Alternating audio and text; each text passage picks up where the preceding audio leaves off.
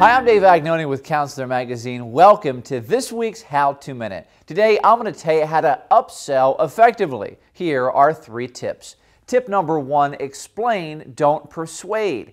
Coming across as a pushy salesperson is a colossal mistake when you're trying to upsell. Instead, keep emotion out of the conversation and focus on reasoning.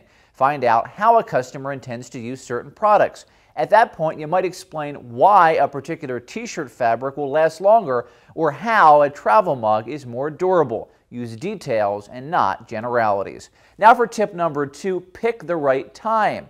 It's always best to try to upsell after your customer has already agreed to buy something. Take a lesson here from movie theaters. You order a medium popcorn, but you're asked, why get a medium when a large is just $1 more?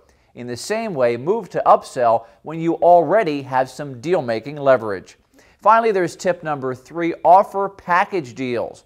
All customers are looking for value. Provide it with a combination deal. For example, don't just sell 1,000 pens, offer a package in which you design a new customer logo to go on the pens. Don't just sell hats for a charity walk, offer a promotional package and pitch a company store that can be used for fundraising efforts. This strategy also lets you personalize prices to further build client relationships.